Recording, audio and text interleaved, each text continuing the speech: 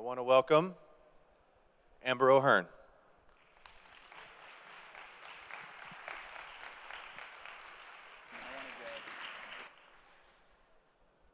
Hi, thank you for coming. So I moved recently, and I went to the doctor to establish care in case I should ever need a doctor. And I was stymied by this intake form, which had a checkbox for well-balanced.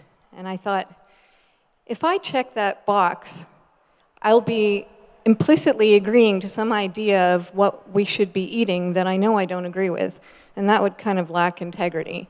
But if I don't check the box, I'll also be implicitly agreeing to something about my diet that it's somehow not good for me, and I also don't agree with that. So I resolved this dilemma by adding my own extra box that says Carnivorous, and I checked them both off. My poor, unsuspecting doctor was going over this with me, and she cares about precision in language, like I do, and so she said, "Oh, you're a carnivore." "Omnivore," she said. "My son, he says, 'Mommy, I eat meat and plants. I'm an omnivore.'" And I said, well, I blinked and took a breath and said, "Well, actually, this is my conception of a balanced diet." And I use the word balanced tongue-in-cheek because I don't actually go to any great lengths to try to balance things in my diet. I eat as much as I want from the ruminants, such as beef and sheep and goat, if I'm very lucky. And I eat pork and poultry and eggs and fish and shellfish. And that's the basics of my diet. That's pretty much all of my diet. I do drink coffee, that's my plant vice. But why? Why would anybody do this? So I think some people think that I'm just an extremist and I've fallen prey to the faulty logic where if low carbs are good for you, then no carbs must be better, right? Or some people think that I must just be a Puritan, and anybody who knows me would laugh at that. Or that I don't like vegetables, which unfortunately for me isn't true. I was sad to see them go. In fact, I was brought up vegetarian. The reason that I stopped eating plants originally was for fat loss, and the reason that I still don't eat plants over 7 years later was because it had a profound effect on my mood. Uh-oh.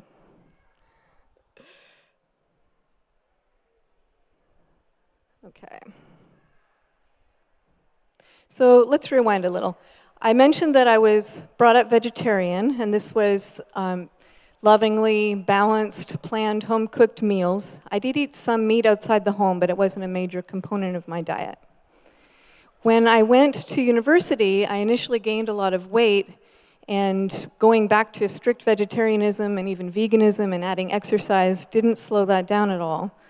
I finally found low-carb diets in 1997 thanks to this book, which sent me both to the kitchen and to the library because it was full of science that I really wanted to understand, and that began a pursuit that I've followed since then. And it worked. I lost all the excess fat that I was worrying about. However, over time, I had a couple pregnancies and a lot of time had passed, and a decade later, I found myself in this position where I'd been slowly regaining, and my regular low-carb diet wasn't fixing it. So I was very unhappy about this, and so by the end of 2008, I was up 60 pounds and ready to try just about anything, and that's when I found this forum called Zeroing In on Health, where people were talking about going from a very low-carb but plant-heavy diet to a very low-carb, plant-free diet. And it was called Zeroing In on Health because even though weight loss was the major reason that people were coming to this, many people were finding that they were experiencing great improvements in their health that were unexpected, especially for strange things like autoimmune disorders, asthma, arthritis, and other things like fertility and digestion. And we use the term zero carb, or ZC for short. I prefer the term carnivore because there are foods that people on this diet would eat without hesitation, like liver or eggs or shellfish that have a non-zero amount of carbohydrate in them. On the other hand, there are things like vegetable oils, which technically have really zero carb, literally, and we wouldn't eat those. So it did work. I lost those 60 pounds effortlessly and fairly quickly. But I also found some drastic, unexpected health improvements. I had been struggling with depression since I was 20. It was a major mood disorder. Later in my 30s, I was re-diagnosed with bipolar disorder type 2, which is considered less severe because you don't have true manias. But believe me, it's a booby prize. And all of that went into complete remission almost immediately when I took plants out of my diet. Now, this was astonishing to me because even though I had come through a lot of change in thinking and going to a low-carb diet from vegetarianism, I still thought that, well, sure, maybe all of us agree that grains don't belong in a human diet or that starches might not be healthy. But what about those green leafy vegetables and all those rainbows of vegetables that we're supposed to be eating? Aren't those the very epitome of health? Before I get any further about what carnivory might be like, I want to just be sure that we are on the same terms of what I'm talking about. A lot of people call something a carnivore based on what kind of behavior the members of the species do. But the problem with a definition like that is you could argue that a domestic cat, is an omnivore because they've survived for generations on kibble that contains cornstarch. Or you could argue that deer are omnivore because they sometimes are found gnawing on bones for minerals. And any kind of definition that would end up with cats and deer as omnivores seems not satisfactory. The questions that I think are relevant for carnivory are whether the animal has a digestive system that's adapted to be able to get most or all of your nutrition from animal-sourced food, and also whether you actually have a physiological need for at least some animal-sourced food in the diet. And that definition works fine for the obligate carnivore cat, which literally can't digest plant matter. You see what happens when they ingest it, they throw it right back up. And it works for also facultative carnivores like dogs, who do have some ability to get nutrition from plants. And that's obviously a survival advantage, because then you have the ability to cope with scarcity. But just like with the cat and the deer, I think it would be misleading to call a dog an omnivore, although I know that some people do, just based on that ability, when a facultative carnivore is a much better description of their physiology. So when I ask, are humans carnivores, I'm not asking if we've been observed to eat plants, or even if we can get away with eating a lot of plants, or even if we can get some nutrition from them like the dog can. We obviously can. The questions that I think are relevant, and the argument that I'm going to make, is that we as humans have a hard requirement to get at least some nutrition from animal-sourced foods, that we have the adaptations to allow us to get nutrition, complete nutrition from animal-sourced foods. And I'm even going to argue that, at least as of yet, there's no solid evidence that we need any plant matter in our diet whatsoever.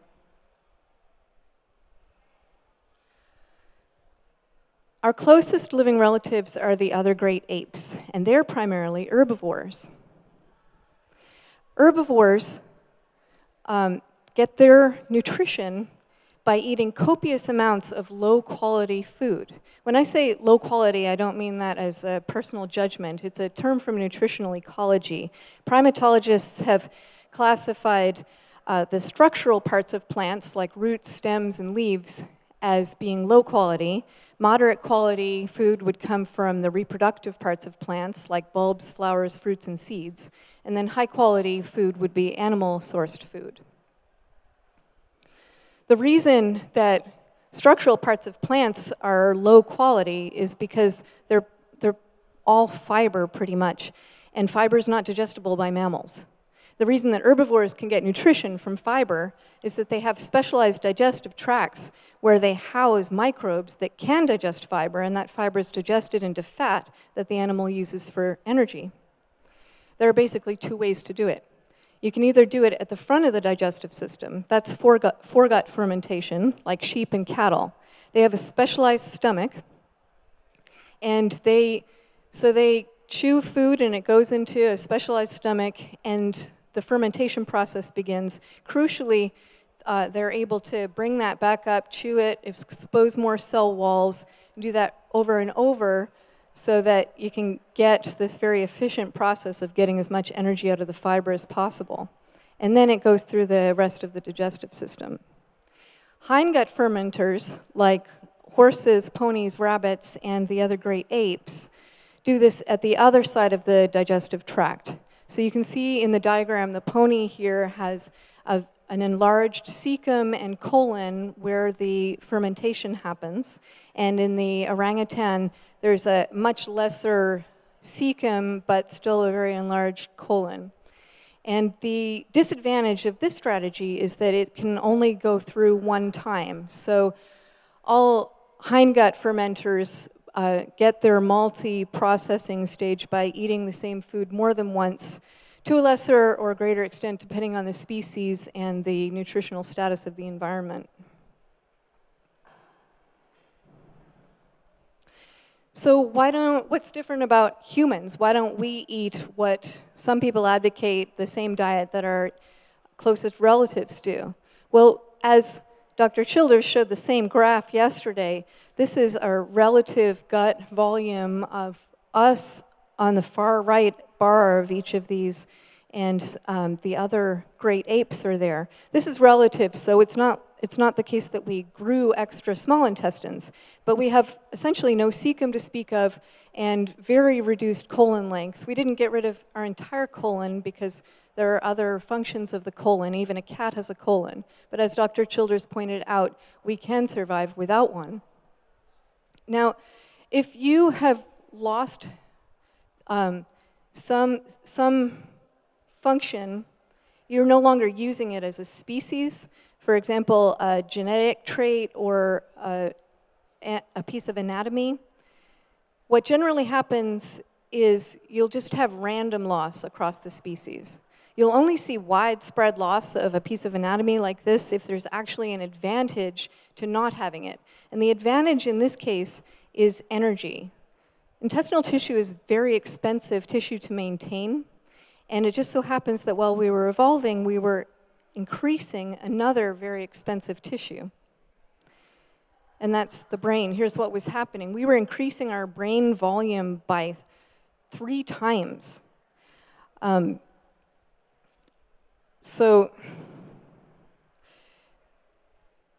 the important consequence of this was that if we gave up, or since we gave up all of this intestinal tissue, and we still needed all that energy, we needed it for the brain, and we've given up the ability to get that energy by fermenting fiber into fat. And it had to come from somewhere, and it had to come from somewhere consistently over a long period of time.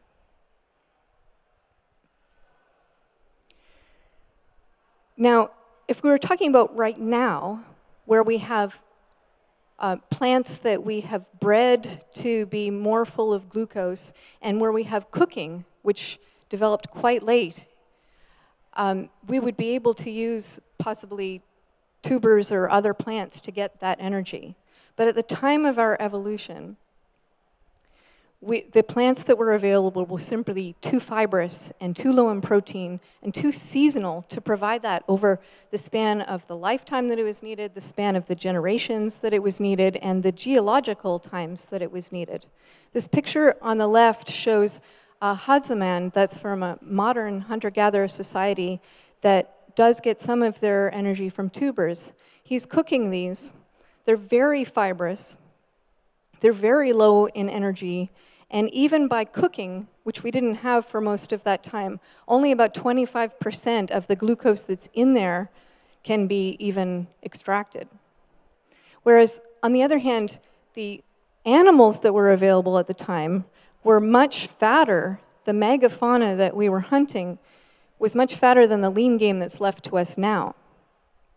And that was able to provide for us all the energy that we needed. And in fact, we were kind of locked into that by allowing our intestines to go away to that degree.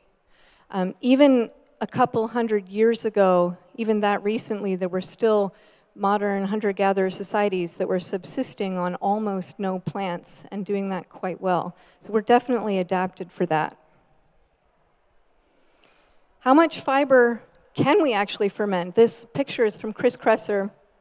It's showing what happens if you go beyond your intestinal ability to deal with the fiber. The ADA, which is generally quite fiber positive, even they suggest that you don't go over about 20 to 35 grams of fiber a day because of the gastrointestinal distress that could ensue, including cramping, diarrhea, constipation, and possibly even worse things like blockages. So a gram of fiber can yield about 2 calories of fat. And if you don't want to take in more than 35 grams a day, then that's an upper limit of about 70 calories, which for your stereotypical 2,000 calorie a day man is less than 5%. There is a larger number of 6 to 10% that's often cited, but it was actually come up with not experimentally, but by extrapolation, and I think it's quite questionable. But even if we gave them their 10%, that's not a very high amount of nutrition available out of fiber. We're very quite limited. Going back to what the brain needs, besides energy, the brain needs a lot of micronutrients that are very difficult to get from plants. This slide is from a talk I recommend by Kier Watson and Afifa Hamilton. And the micronutrients that are highlighted, even the ones that aren't highlighted here, are all ones that are critical for brain growth. If you don't get these nutrients, you can have developmental damage that will cause sometimes irreversible disability. All of those nutrients are very much available in seafood, which was the point of this slide for their talk, but all of them can be obtained from other animal products quite well, but plants are not a very good source of them. Certain of them can't be found in plants at all, like vitamin B12 or DHA. Others, they don't have the vitamin, they do have precursors, so for example, iron and vitamin A, but the amount that you would have to eat of those precursors to get the conversion, which is really low, it's tens of times more that you would have to eat. And some of them, the form is the same, but again, the quantity that's available in those plants is very low, and you'd have to eat extraordinary amounts to get it from plants. Compound that by the fact that many plants have nutrient inhibitors in them, and you may actually find yourself worse off for nutrient status. So we definitely have a requirement, because of our brains, to eat at least some animal-sourced food. Since we do need some animal-sourced food, that means plants are not sufficient. To show that they're not necessary, you'd have to know that animal-sourced foods can provide all the micronutrients we need, and that there isn't some other magic thing in plants that we need that we would need them for. Meat is completely nutrient sufficient, and I won't go into the details of every nutrient, but I'm going to just touch on vitamin C. It's the most contentious because it's one of the rare things that is more abundant in plants than in meat. It turns out that when you're not eating a lot of carbohydrate, your need for vitamin C goes down. But it's been known for a couple centuries that fresh meat by itself will cure scurvy. The amount of vitamin C that you need for scurvy, to prevent scurvy, is about 10 milligrams. And I've looked at sources that have analyzed meat and show that that's a little more than a pound of beef, for example. But this document that I have here is the report from the USDA. To add to the confusion, If you look up in a table at the USDA, it'll say that beef has 0 grams of vitamin C in it. But if you see where I've blown up these columns and rows, the report is 0.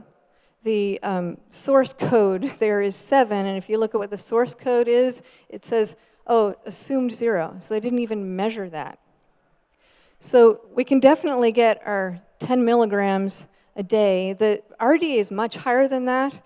That RDA is based on speculation about antioxidant needs, which I think is quite misguided because we can produce, just from our own metabolic processes, way more antioxidants endogenously than we could ever get exogenously. Well, what about fiber? I've chosen this picture because I think it's a great illustration of the false dichotomy that's usually used when people are arguing about fiber being good for you. They've got a picture of fiber going through the colon on the one hand and refined carbohydrates on the other, which really isn't very relevant comparison. People have been trying to argue for the benefits of fiber for a long time, and every time someone proposes another mechanism, it sounds like we've got mounting evidence, even though none of those mechanisms have ever panned out. Originally, there was discussion about maybe fiber being an explanatory difference between some societies getting diverticulosis and others not. But it turns out that if you have inflammatory bowel disease, fiber is usually an exacerbation. It doesn't make it better. So it's not a very good hypothesis. There was then some talk about blood sugar going down, but that's where we're in this situation with the comparison of fiber and refined carbohydrates. Yes, fiber has less of an impact on blood sugar than refined carbohydrates, but it's hardly relevant to my diet. The other and newer idea that's come out recently is about the microbiome, how you might need to feed your gut bacteria. I think there are many reasons why I think this is a misguided idea, and I don't have time to get into all of them. But one of them is that I think it's circular. So if you're eating a lot of plants and you don't have the right bacteria to cope with all that fiber, then yes, you're going to be in a difficult position. But if you're not eating the fiber, then you don't need the bacteria to cope with the fiber in the first place. Basically, from an evolutionary standpoint, I don't think it's plausible that we could need a bacterial strain in our guts that couldn't withstand a few days of fasting, that couldn't withstand a few months of no plant intake, because I think both of those things happened. And I also find it implausible to believe that a species could need to forage for something on a continuous basis that they have no taste evolved for, and where their digestive systems have moved on to a new way of getting nutrition.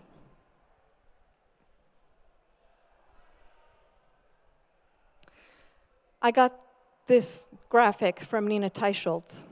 The USDA has been saying things like, the obesity epidemic is not the fault of the guidelines. The guidelines are correct, but the American people just aren't following them.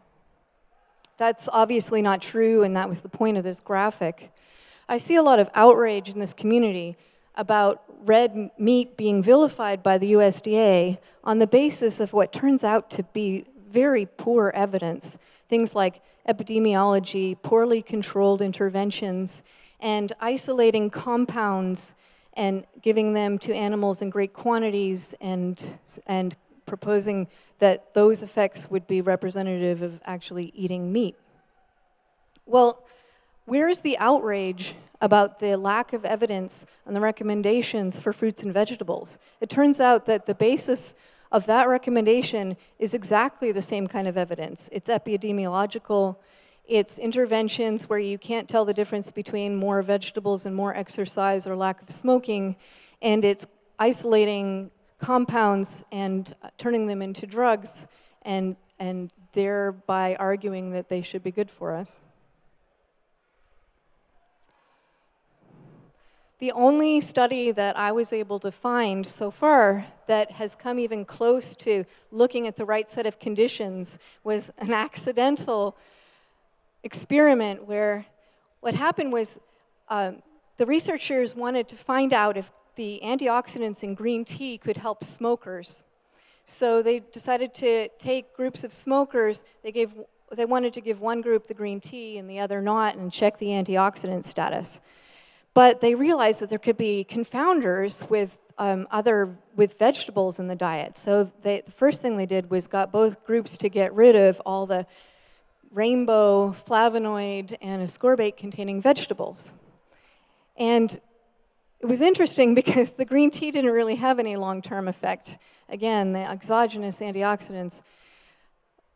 But they noticed that removing those vegetables from the diet improved their antioxidant status. So they said the decrease in protein oxidation and the increased resistance of lipoproteins to oxidation in this study points to a more general relief of oxidative stress after depletion of flavonoid and ascorbate-rich fruits and vegetables from the diet, contrary to common beliefs.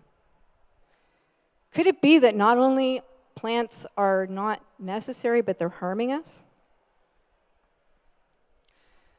Well, why would we expect plants to be beneficial to us? I mean, plants have the same constraints that we do. They need to survive and they don't want to be eaten, and one of their main defense is biochemical. They've been fighting herbivores, including insects, for as long as herbivores have existed. They're full of pesticides. These are just a couple of the actions that routinely are used by plants to fight their would-be assailants. For example, it might just be straight up poison that kills them, or they can mimic pheromones that are suggesting that insects should panic. They can interfere with hormones so that the animal doesn't reach maturity, or interfere with absorption of nutrients so that they also don't reach maturity. I'll just go through very briefly some of the things that are in food. I'm going to be very quick because I'm running out of time. We have alkaloids, which are in nightshades and can affect carb and fat metabolism, DNA repair, and nerve transmission. We have cyanogenic glycosides. This is Dave Feldman's cyanide diet, right? Actually, it's a major problem in parts of Africa where there's approximately 3% rate of irreversible paralysis and neuropathy due to eating this tapioca or cassava, which grows particularly well in droughts. It also concentrates the poison. An ounce of a particularly toxic sample could kill a rat. It's also found to a lesser extent in corn and apples and lima beans and flax. We've got the terpenoids, which are related to turpentine in some citrus and pepper and lemongrass. And you may have heard of these. These are the phenolics because people like these. This is the stuff that scientists are isolating and using as a drug. And, you know, that could be good in certain circumstances, but a drug has side effects, and you're not going to get, I'm sorry, but you're not going to kill cancer by eating chocolate and drinking wine. And nor would you want to have that effect in something that you're eating. I don't see you lining up for chemotherapy. And that's because the idea behind chemotherapy is just like these ideas. There's a toxin, and it's going to kill the cancer cells faster than it's going to kill your cells. The idea of balancing a diet comes from plants. Only with plants do you have to plan carefully what you're eating, because each individual plant is nutritionally insufficient, and so you have to make sure you get a variety to cover all your bases. And each one of them has its own toxins and inhibitors, so you don't want to get too many of each kind. If you're trying to plan out macronutrients, talk about a well-formulated ketogenic diet. It's much harder to do that with plants. First of all, there isn't much fat and protein in plants. The fat that's there is mostly the highly inflammatory omega-6. No amount of chasing it with omega-3 is really going to balance that out. I don't worry about macronutrients either, because, well, some people have asked me, won't you be eating too much protein to be compatible with keto adaptation? I concede that some people do need to limit protein, even past satiation, but protein is practically the definition of satiation. If you've heard of the protein leverage hypothesis, once you get a certain amount, you're done. You just want some fat. Rabbit starvation is something that has happened in real life where people don't have access to fatty enough meat and they don't feel good and they crave more fat. So I'm just going to skip to the last slide because I'm totally out of time. I want to leave you with this comment. I'm going to read it first and then elaborate on it. It's from a comment on ketogenic diets for cancer, and it's from a group from Hungary that treats their patients with what they call a Paleolithic ketogenic diet, which means either just meat and fat or almost only meat and fat. They say, we view ketosis as a physiological rather than a pathological condition. It follows on from this that the negative effects of the classical ketogenic diet, which they're not seeing, do not result from the ketosis itself, as detailed above, but from the unhealthy and evolutionarily maladapted composition of these diets. Ketosis as an evolutionarily adapted condition is generally acknowledged among ketogenic diet practitioners, but why not adapt the ketogenic diet in a way that humans were subsisting on for 2.6 million years? Once one accepts that humans are meat eaters by nature, several apparent conflicts seem to resolve. Thank you.